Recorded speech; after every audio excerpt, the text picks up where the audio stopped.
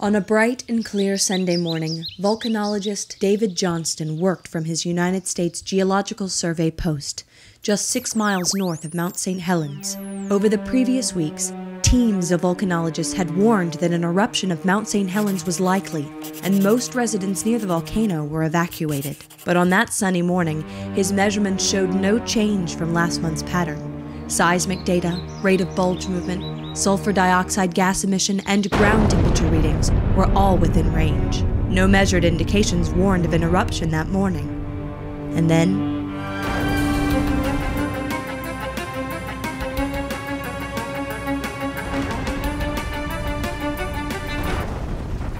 the 1980 eruption of Mount St. Helens was massively explosive, and it caused great tragedy. 57 people lost their lives.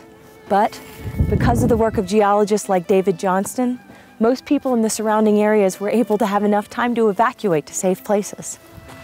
But not all eruptions are explosive like this. It's true, some are actually quite mellow. But why are some volcanic eruptions explosive and others just gentle giants? Let's find out.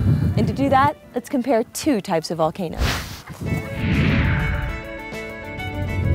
What we're standing on here is what you might think of when you think of a typical volcano.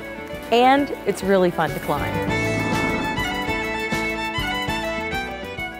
Mount St. Helens is a stratovolcano, also known as a composite volcano.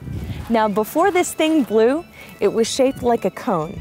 And that has a lot to do with the type of lava that made it. Well, here at Mount St. Helens, it's mostly andesitic to dactic pyroclastic material, which basically means that the lava is really thick or viscous. When rocky pieces of the Juan de Fuca plate melted, its silica composition contributed to making very thick magma. When dissolved gases, which are gases like water vapor, carbon dioxide, and various sulfur compounds trapped in magma, began to rise and expand, they could not escape gently, kind of like shaking up a soda bottle. The gases built up and caused an explosive eruption.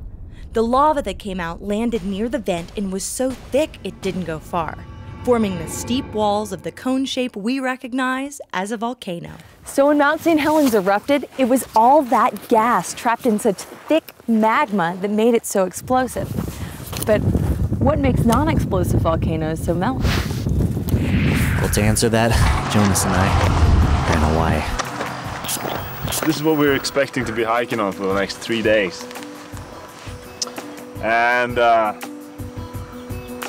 doesn't look too bad. Let's go. Okay, cool. And so our journey begins. The mountain behind our tent here is Mauna Kea.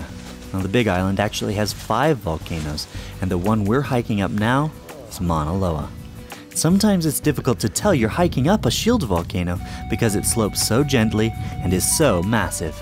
And even though we pass sulfur vents, we're not worried it's going to explode. Let us explain. The magma erupting is thin and fluid because it's low in silica and high in iron and magnesium coming from far inside Earth. Because the lava is so thin and flows so far away from the vent before cooling, it creates a gentle slope. And to show you what lava from a shield volcano looks like, we hiked down to where Kilauea is erupting. But we made it. I'm so happy.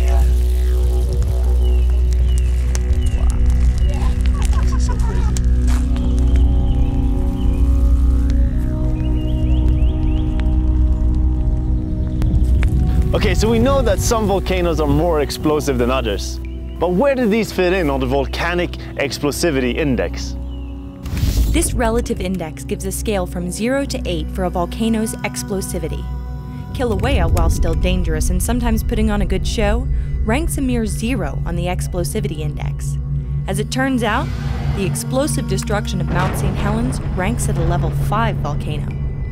Now, what would a level 8 or mega-colossal volcano do, you ask? It would have a smoke plume 25 kilometers high and spew thousands of cubic kilometers of material. would be catastrophic, making ash that could engulf the whole world. It's a good thing those only tend to happen about once in tens of thousands of years. All right. In summary, we've learned that some eruptions are explosive. Yes, but some are not.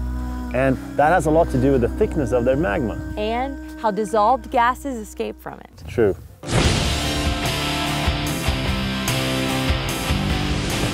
All right, so here's something for you to try at home.